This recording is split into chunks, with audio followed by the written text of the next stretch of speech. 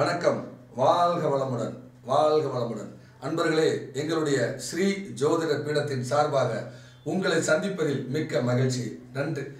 உங்களுக்கெல்லாம் கோடான கோடி நன்றி செலுத்த கடமைப்பட்டிருக்கிறேன். நிறையா எங்களுடைய நிகழ்ச்சியை பார்க்குறீங்க, சப்ஸ்கிரைப் பண்ணுறீங்க. உங்களுக்கெல்லாம் கோடான கோடி நன்றி. இப்போ யாருக்கெல்லாம் இப்போ வேலை வாய்ப்பு கிடைக்கும், யாரெல்லாம் தொழிலை மாற்றி செய்வாங்க, யாருக்கெல்லாம் சொந்த தொழில் இப்போ அமையும் அப்படிங்கிறத பார்க்க போகிறோம்.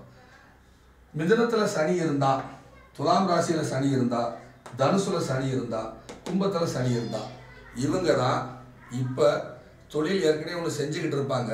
அந்த தொழில் ஏதாவது மாற்றி செய்யலாமா, வேறு ஏதாவது தொழில் இன்வெஸ்ட் பண்ணலாமா, அல்லது தொழில் செய்யக்கூடிய இடம் சிறுசாக இருக்குது, வேறு இடத்த மாற்றி செய்யலாமா அப்படிங்கிற எண்ணம் அவங்களுக்கு வந்திருக்கும். கண்டிப்பாக ஒன்று தொழில் செய்யக்கூடிய இடத்த மாற்றிருப்பாங்க, அல்லது தொழிலையே மாற்றிருப்பாங்க, இல்லை தொழில் சார்ந்து ஒரு விஷயத்தில் இன்வெஸ்ட் பண்ணியிருப்பாங்க. சரி, ஒருத்தர் வேலையே இல்லாமல் இருக்கார். எனக்கு தெரிஞ்சு இந்த மாதிரி இருக்கிறவங்க இருக்காங்க ஒரு சிலர். ஒரு அம்மா கேட்குறாங்க, ஐயா என் வீட்டுக்காரு நான் கல்யாணம் முடிச்ச நாள்லேருந்து வேலைக்கு போகலைங்க. ஸோ ஒரு 9 வருஷம் ஆச்சுங்க.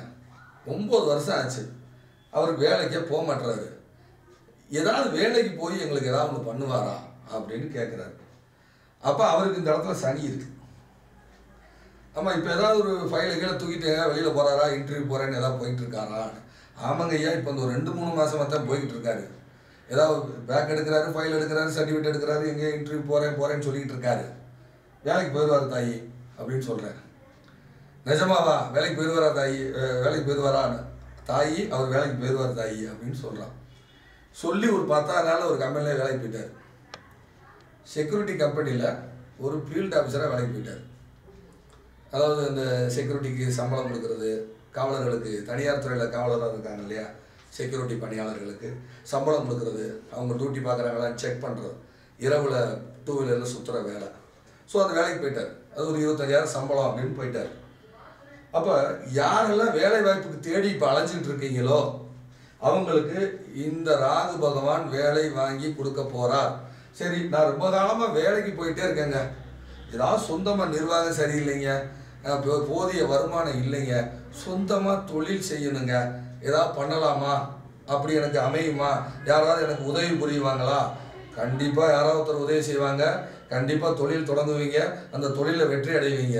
அதற்கு நீங்கள் நன்றி சொல்கிறதாக இருந்தால் ஸ்ரீ ராகு பகவானுக்கும் ஸ்ரீ கேது பகவானுக்கு தான் நீங்கள் நன்றி சொல்லணும்.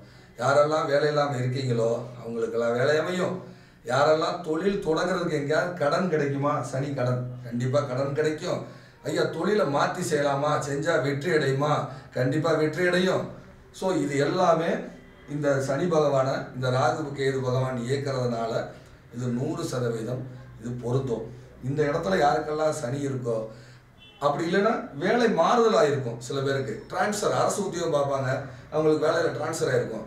அப்படி இல்லைன்னா கேபினாவது மாறி உட்காருவாங்க. இப்போ உதாரணமாக ஐடி செக்டரில் இருக்கிறாங்கன்னா அவங்க கேபினாவது மாறி உட்காந்துருப்பாங்க.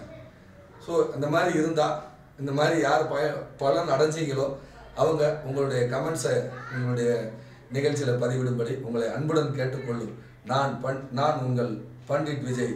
நன்றி, வணக்கம். வாழ்க வளமுடன். வாழ்க வளமுடன்.